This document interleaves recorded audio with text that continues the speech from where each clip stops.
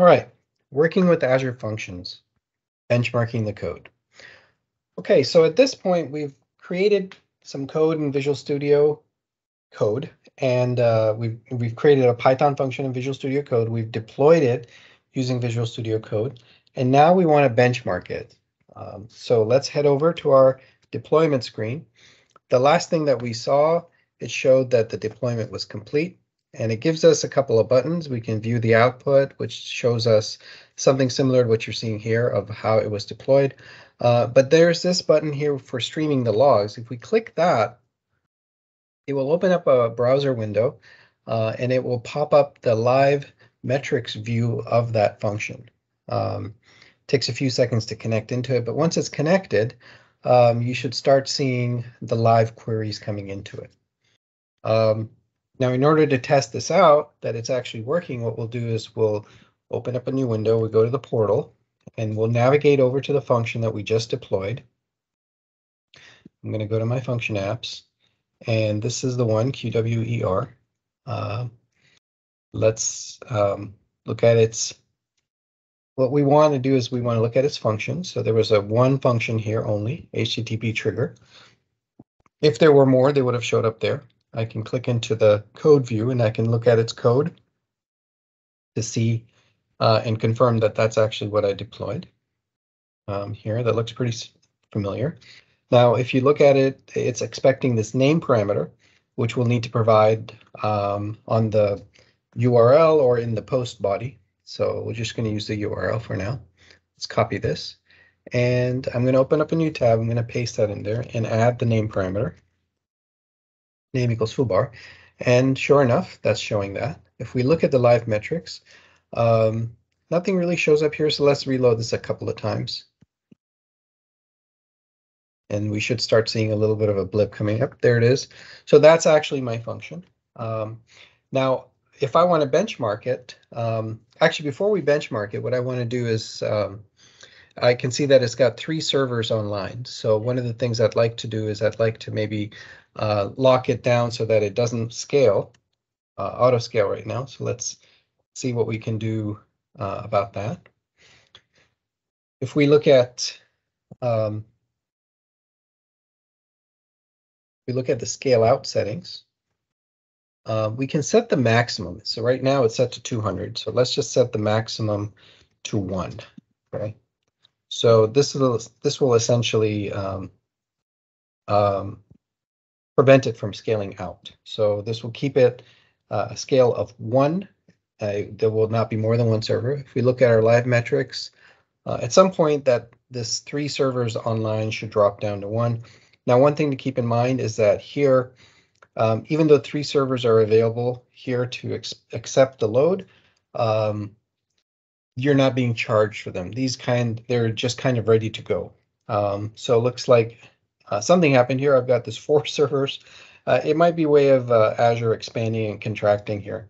But let's actually put some load on it, and we should see which one of these servers is starting to receive the load. So for load testing, I use Apache Benchmark, AB, which is one of my favorite tools. I can give it the number of calls to make, and I can give it a concurrency level. So let's start with a concurrency of 5, and we'll use that URL that we just pasted.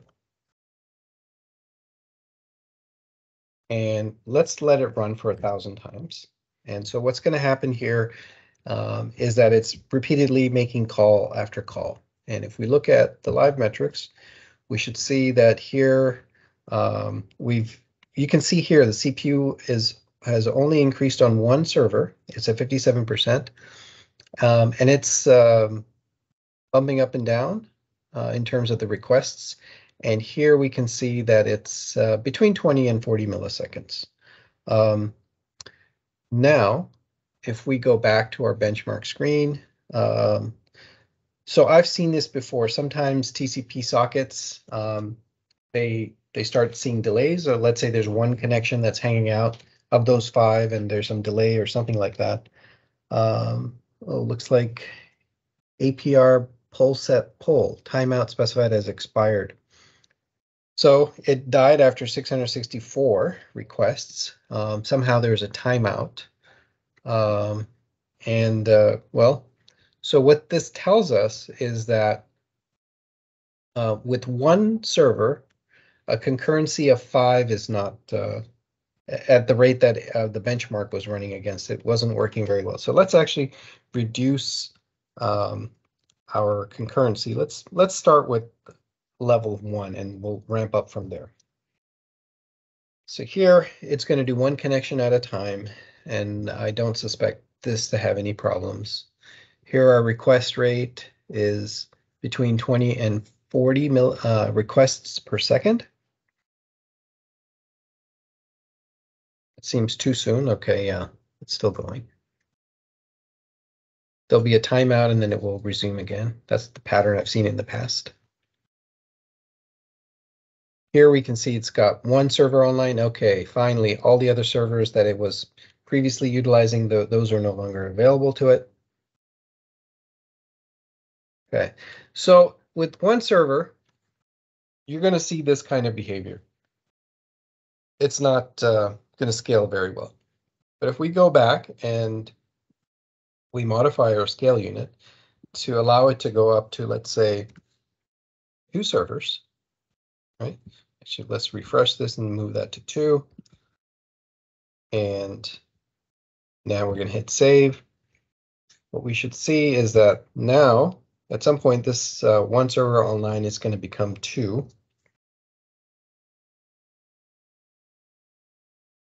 And again, we had this timeout after just 162 requests.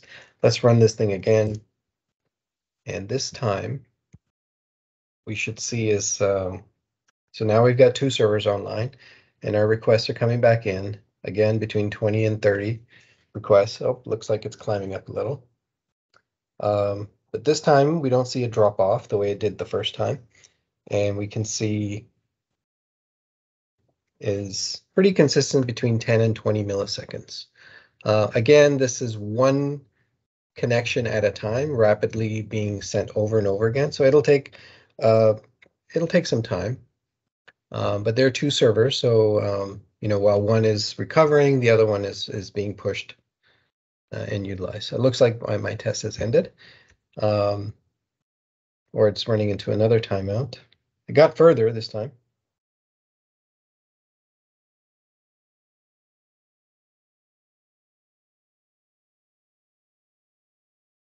So this when you're benchmarking, you'll see that you always have some network glitch that occurs. Okay, so this one expired after just 944. So I'm just going to open it up. I'm going to open up the number of scale out. I'm just going to allow this to go up to 20. Okay, and I'm going to hit save. And you can see like that's only 10% of the way that it can scale up. All right, so now it's allowed to do up to 20. And already I've got 3 servers anticipating my load. So I'm going to run this again. Let's see how far we get this time.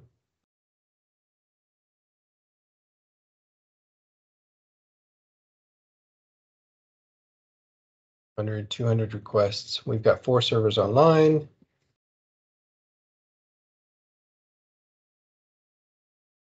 And Apache benchmark is, it's unyielding. So it keeps pushing on the server. We've got close to a 10 millisecond response time, which is actually pretty good. So we're still with only 4 servers. I think that's going to go and complete. Okay, so we finished and looks like we hit 25 requests per second, with the longest query taking 1.2 seconds. Let's up our benchmark and move this back up to 5. Let's run that. So now it's making 5 parallel connections, and this is going much faster. And we should see is that our tests are coming back in, still in around the 10 millisecond range, about maybe 12 milliseconds. And that finished. Looks like this one we were able to do 67 queries, requests per second. Let's bump that up a little bit more. Instead of 5 connections, let's do 50. Let that run. And we can see that that's indeed going much faster. There is a little bit of a delay still. Here, we expected almost between 200 to 300 requests per second. And here, our 99, so our requests per second is 61. It looks like it's similar to what we saw last time, 67, 61. Maybe this just wasn't sustained for a long enough period of time. But I can keep going. Let's say I do 500 parallel requests. And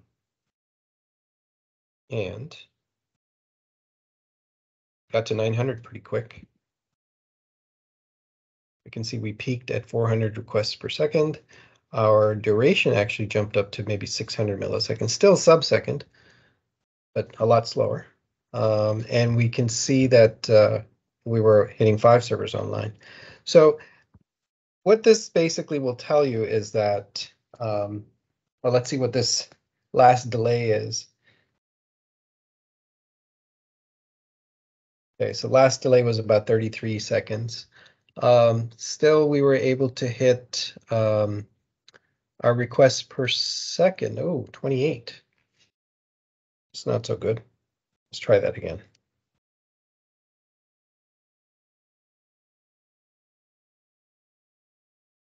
Yeah, so somehow, oh, okay, so this one was better, 242 requests per second. I've actually seen this go up to about close to 600, about 580. So the point is that the server itself responds and it scales fairly well. In this case, I've got 6 servers online, and I was no way near the 20 that I set my upper limit to. And as we know, that the upper limit can actually be set up to 200. So this should give you a little bit of an idea of how benchmarking can be done and how to debug it. What we didn't cover is if you had exceptions and how to look into that. On the right-hand side, we're seeing some sample telemetry, but you can dig into it. And actually, if you click on View in Logs, you can actually go and find exceptions and other details on the stack trace. That one is a demo we should probably do on KQL.